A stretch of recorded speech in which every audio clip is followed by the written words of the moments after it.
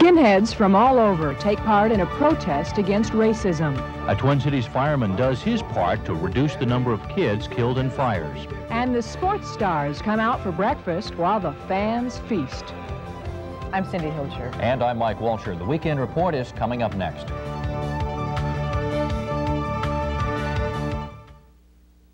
Monday only. One-day super Chevy sale at your Heartland Chevy dealers. Monday, January 16th. Every Chevrolet car, truck, and van will be marked with special one-day pricing. And for qualified buyers, 0 down payment on every new Chevrolet car, truck, or van in stock. One-day discounts in effect for 12 hours only. This one-day super Chevy sale absolutely ends Monday. So bring your title or payment book. All factory cash incentives will apply during this one-day super Chevy sale. Hurry for this once-in-a-lifetime opportunity at the Heartland Chevy dealer in your hometown.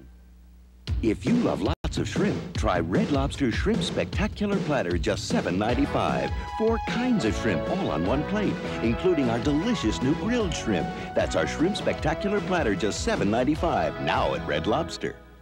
Shop Champion Auto Stores now during the Keep It Running sale. You'll find everything you need to keep your car or truck in shape on sale. So keep it running with Champion Auto Stores Keep It Running sale. He preached redemption from the pulpit, but some people say he was preying on women. I guess every muscle in my body must have froze because he began to touch me. Now the church is split over charges of seduction. I am not accountable to a board. I am not accountable to a man. My accountability is to God. An Inside Edition exclusive, Monday on Channel 4. WCCO Television, Minneapolis, St. Paul.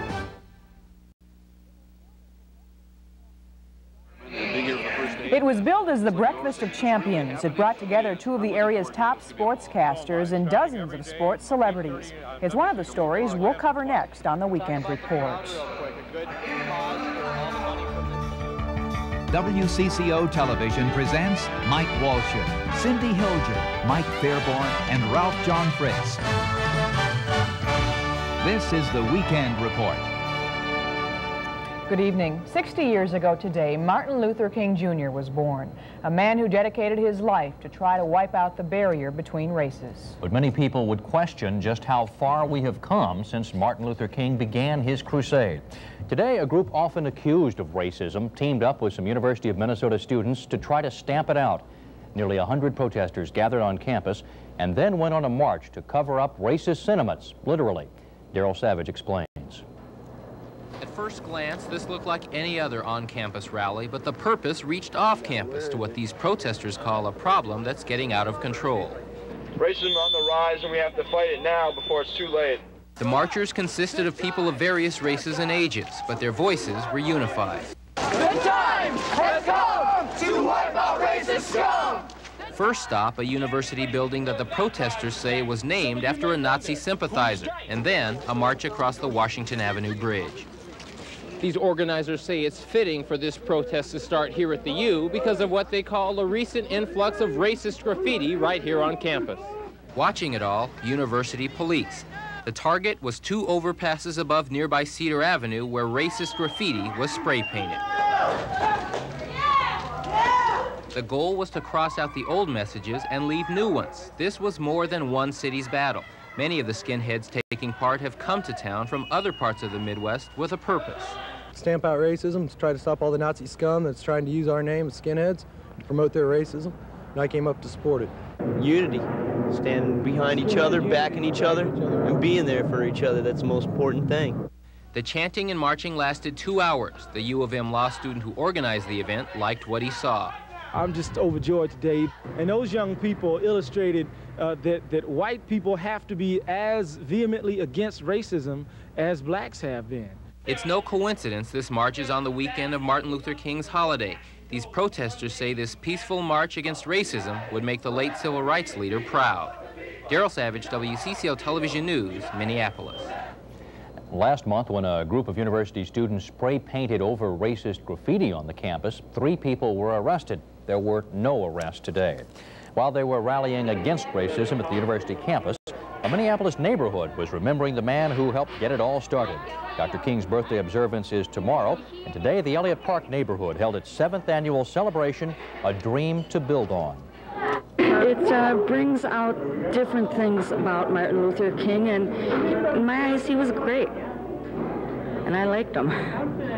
We might as well let it live on. Nothing never dies. Today's celebration included a musical tribute to Dr. King and a free soul food dinner. A two-car accident near Mille Lacs Lake injured 6 people this morning. The collision occurred on Highway 169 just south of Vineland. One car reportedly sideswiped the other. 2 of the victims were treated and released, while a 29-year-old man and a 30-year-old woman are in serious but stable condition in an Onamia hospital.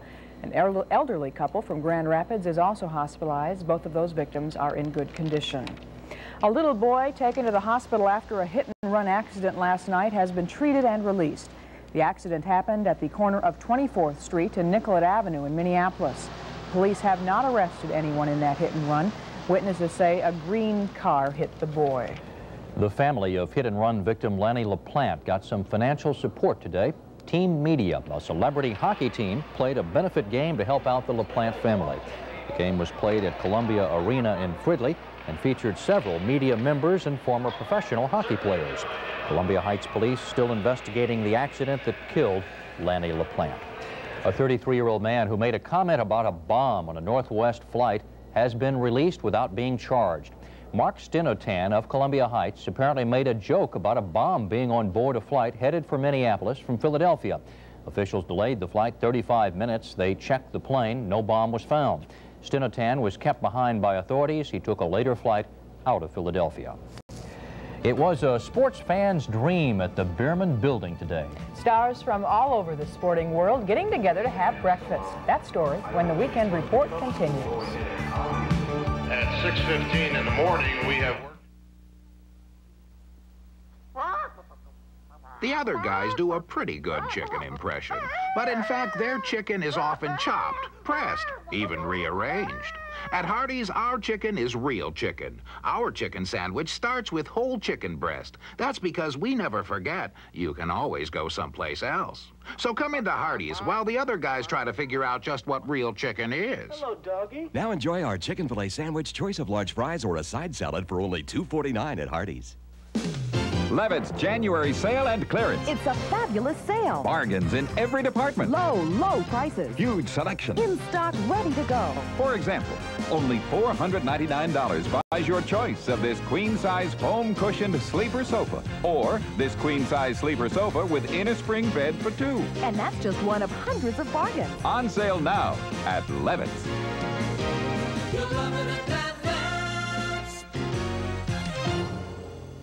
We're overstocked at Sun Valley Waterbeds, and that means sale. A sale designed to do one thing: clear everything out. So you'll save up to 50% on kids' waterbeds, black lacquer beds, flotation waterbeds, bedroom furniture, sheets, and comforters, with nothing down and no payments till April. It's all priced to sell, and it's all priced to move. This weekend only. So hurry, before we clear everything out, and there's nothing left. Over the past 2 months, 16 Minnesota children have died in house fires, including 2 last weekend and 8 the Sunday before that in Reamer.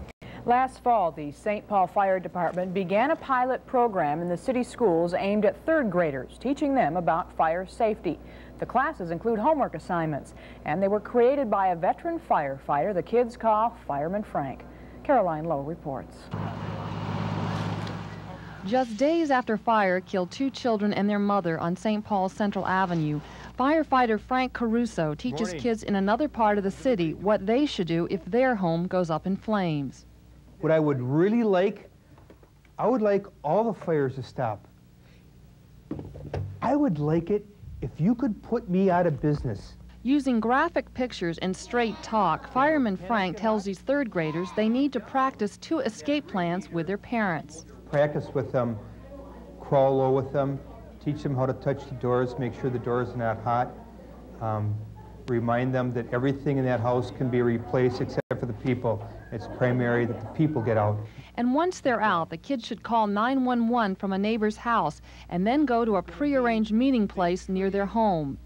When the fire department gets there, you can't say, well, Joe isn't there, I don't know where he is. And a firefighter's going to go inside and look for you and you may be already out of the house, but you're in the backyard playing with the dog. Frank also says it's a good idea to keep a whistle near the children's beds in case they can't get out and need to be rescued. You want to blow this whistle so loud, everybody in the neighborhood is going to wake up. You have no other way. You're already awake. You're on the second floor of your house and you can't get out. You go to that window, you open up the window. Real, real, real loud. The firefighter warns the kids to never jump from a window beyond the first floor of their house and to only break one out as a last resort.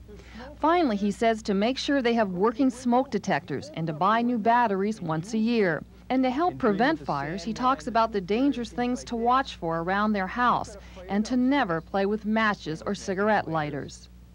There is no good reason for playing with matches and lighters. There aren't any. Matches and lighters are dangerous. They kill people. Frank Caruso thinks of the recent rash of fires every time he goes into a classroom. He hopes that by reaching the children, they will then teach their parents to take whatever steps they need to prevent a tragedy in their home. Caroline Lowe, WCCO Television News, St. Paul. Caruso teaches classes throughout the city. If you are interested in having him speak to your group, you can call him at 228-6248. Well, it may be a bit early for you to start thinking about it, but organizers are already busy making plans for this year's State Fair. Organizers are optimistic about the fair in light of booming attendance in recent years. This weekend's meeting with county fair representatives served as a chance to share ideas and concerns. We share problems, and we can kind of exchange information that's beneficial to both. I've never missed the opportunity to visit Minnesota County Fairs because I think there are things I can learn about presentation at the State Fair from any of those county fairs. This year's State Fair begins on August 24th. The University of Minnesota will begin interviewing prospective regents this coming week. The panel screening the candidates already has about 30 to choose from to fill 4 openings. It will get another list of names in the next few days. The panel plans to recommend 4 candidates for each of the seats representing districts and 8 for each of the at-large seats. A joint session of the legislature will then make the final selections. Sports fans of all ages had a field day today at the University of Minnesota. The Breakfast of Champions kicked off a new family relationship for WCCO and sports fans everywhere. Where are you from? Minneapolis. Fathers and sons of all ages were on hand to celebrate a new kinship between 2 of the Twin Cities' favorite sports pontificators. Well, I just want to introduce him to something that I really enjoy being a part of. Mark Rosen, Sid Hartman, and Dave Mona hosted the Breakfast of Champions, which included football players, professional wrestlers, and baseball all-stars. More than 3,000 people showed up for autographs, games, and some fun. It exceeded every expectation, and what is nice is that there are families, and it's a wonderful celebration, and I think that people are having a great time. This is a fantastic event where you bring all the personalities and the stars, and you can fill up that whole football complex. You'd like to see the Vikings run the ball more? The new sports relationship wasn't the most important feature of the event. All the proceeds were donated to the Bone Marrow Transplant Fund at the University of Minnesota. However, the relationship is still something special. It's been great. I'm looking forward to it. I've admired this guy for many years, and he don't really tell people his real age. He's a little older than they say. It's sort of been like an out-of-body experience, quite frankly, just working with Sid Hartman and being here for the first day and just looking over and saying, is this really happening? It is. I'm looking forward to it. It's going to be a ball. Actually, they kind of look like father and son a little bit, don't you think? We never heard from Mark on that one, though, did we? Good point. Well, now you can hear the debut of Sid Hartman and Mark Rosen's radio show tomorrow morning at 8:30 on WCCO. And just what kind of morning should we expect? Well, Tom Mahoney will be here next to tell us how long the spring live weather will last.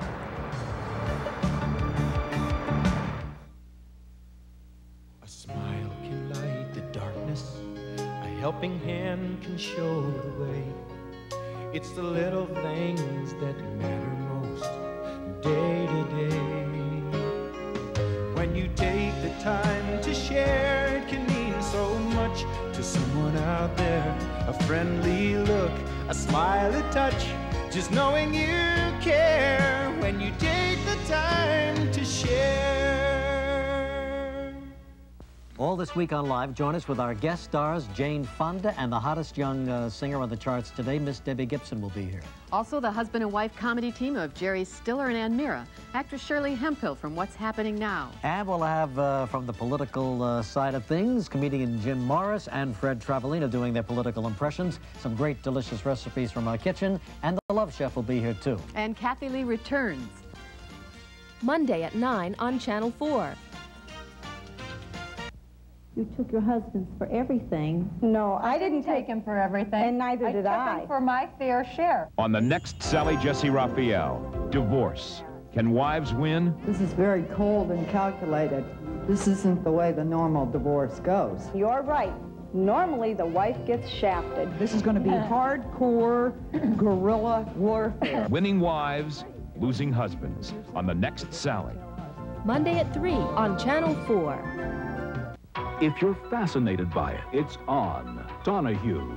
You can put that inside your mummiform, Phil. That's the container that your body is placed in that's identical to the way you look right now. And suddenly I became overwhelmed with the fact that I wanted to handle this myself. So you sort of parted with the body then at the entrance to the crematorium? Correct. The latest trends in funerals. Next, Donahue. Monday at 8 on Channel 4. Mr. Hocker, you do get a chance to chat here. I'll give you a chance tomorrow. They're down to the final leg of the John Bear Grease Sled Dog Marathon that's being held along Lake Superior's North Shore. So far, Dee Dee Johnroe of Alaska is holding on to the lead as her team heads for the final checkpoint. The race goes from Duluth to Grand Portage and then back to Duluth. Johnroe left the Two Harbors checkpoint about 1:25 this afternoon after taking her mandatory 4-hour layover. The race began with 25 mushers, and there are just 10 remaining right now. If Johnroe holds on to her lead, she'll come into Duluth at around 8 o'clock tonight. Man, they've had some pretty warm weather for that event. Oh, they really have. It's been mild. The temperature's going above normal. And today, we were a little bit warmer than what I really even thought we would get to. Yeah. So, in fact, right now, our temperature is still holding up in the 30s. It is at 31 degrees, humidity 61%, westerly winds at 15, dew point is 19, and our barometric pressure is holding steady at 29.97.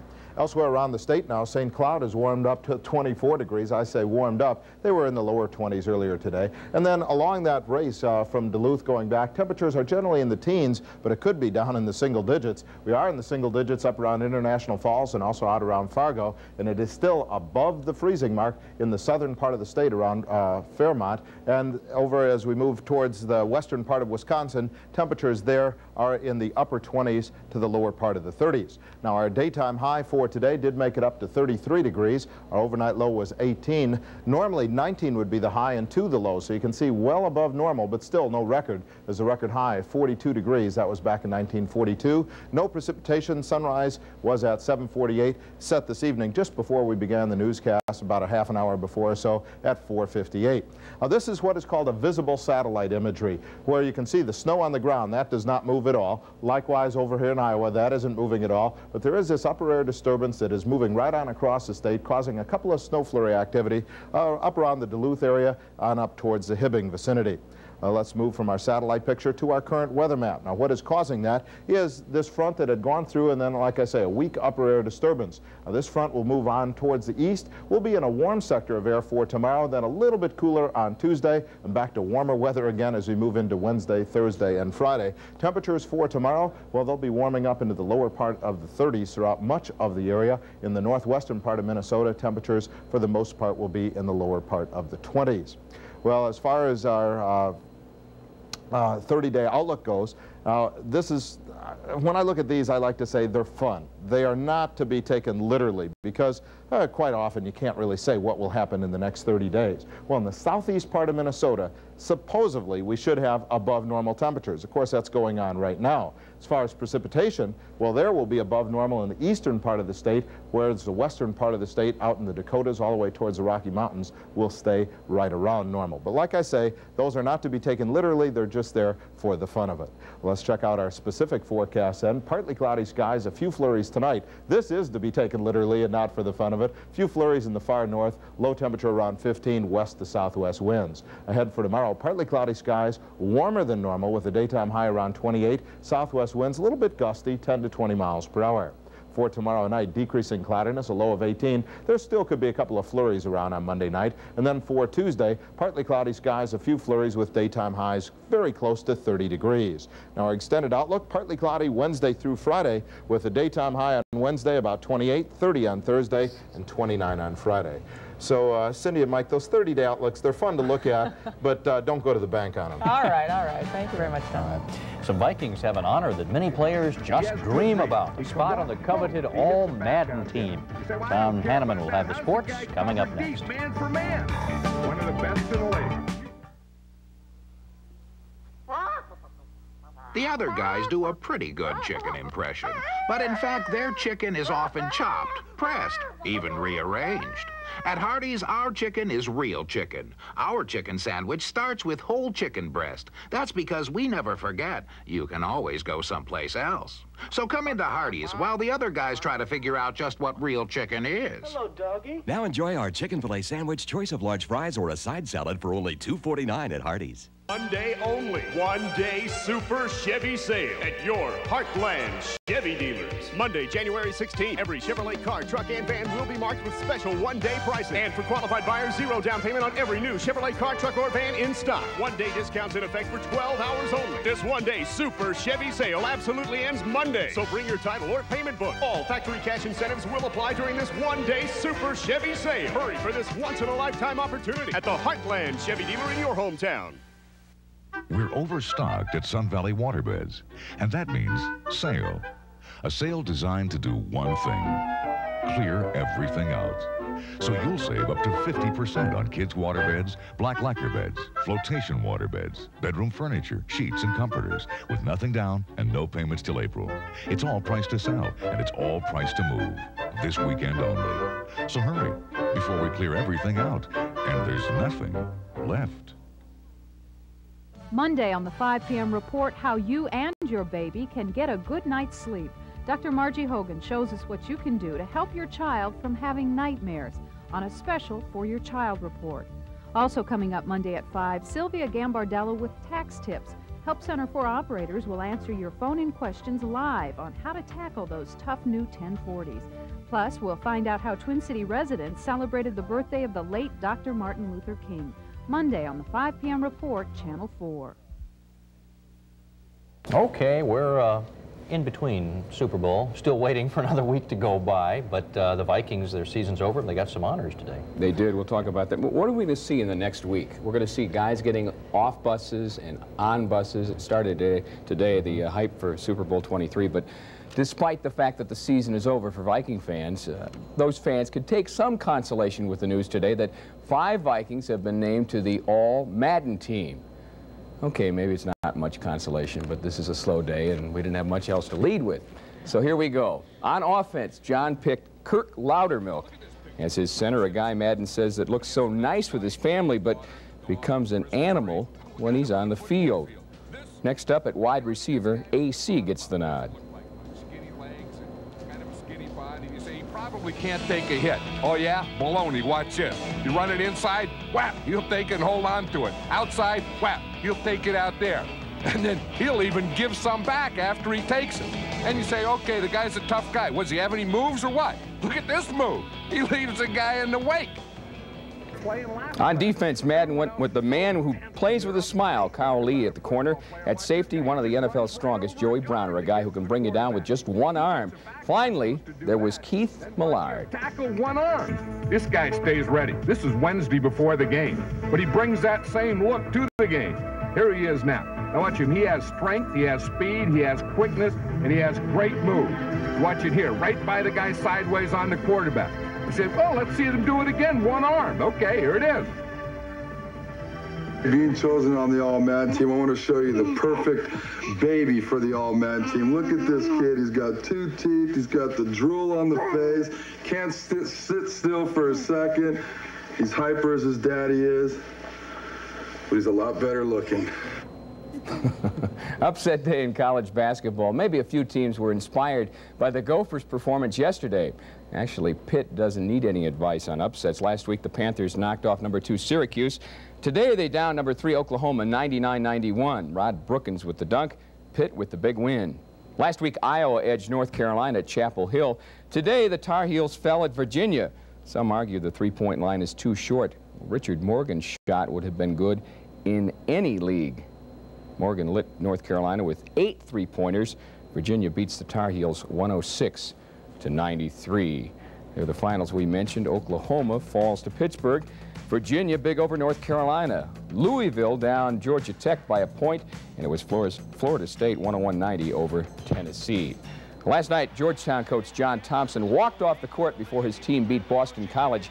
Thompson was protesting Proposition 42, which puts stricter guidelines on freshman scholarships. Like Thompson, Gopher coach Clem Haskins is concerned and hinted that the protesting is just starting. I think anytime you deprive a young man an opportunity to go to college and work towards a degree, or opportunity to just go to college, and that's not right. And I don't think it's fair. And I don't think that, I think you'll see many coaches around the country will start doing some things that we feel and united that can help a lot of young kids deserve a chance to go to college.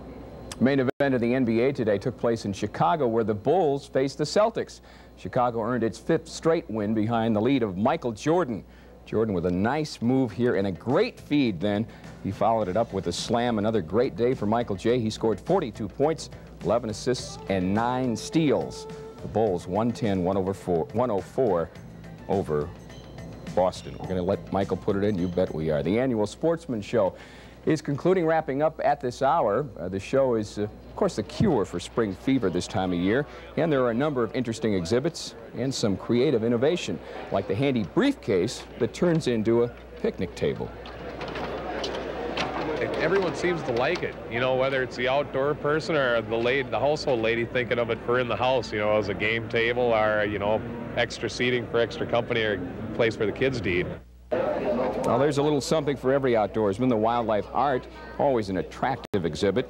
But for most Minnesotans, it's time here for a chance to talk about their favorite sport. Well, it's a great variety, all the booths and all of the resorts and fishing tackle and everything. It really kind of gets you into the fever of fishing. David Winfield of the Yankees was among the guests at today's Breakfast of Champions with Mark Rosen and Sid Hartman. We talked with Winfield about his ongoing battle with the Yankees owner, George Steinbrenner. When you stand for something and you believe in something, you stick to your guns, so to speak. And basically, I can't tell you how this ever happened. Being, I'm a good company man. I give them more than they ask for, but I never would have imagined this. To imagine Winfield playing in the Dome only in a Twins uniform. St. Paul native didn't list the Twins as a team he wanted to be traded to, but he's just playing a different kind of game. He said today he'd come here. If Eloise Polat took out her checkbook, she could have signed him today. Who wouldn't come here if Eloise would take out her checkbook? I guess so. With that, we're going to say goodnight. See you at 10.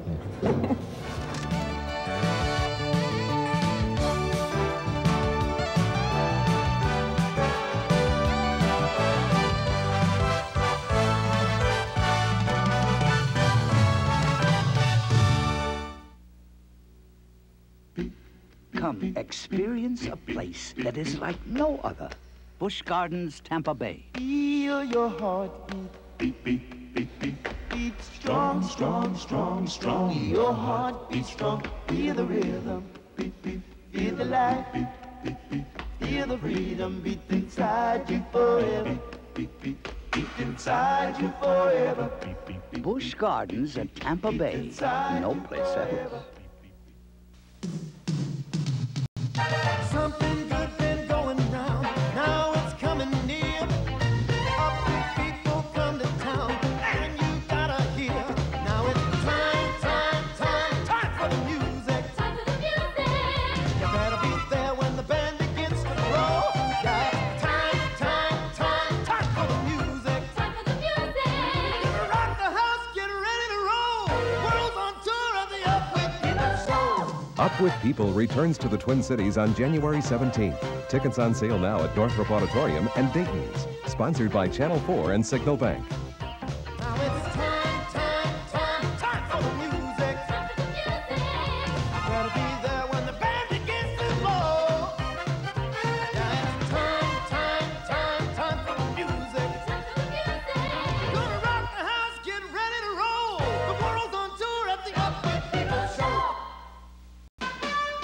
Celebrate the best of times with Ice Capade. Our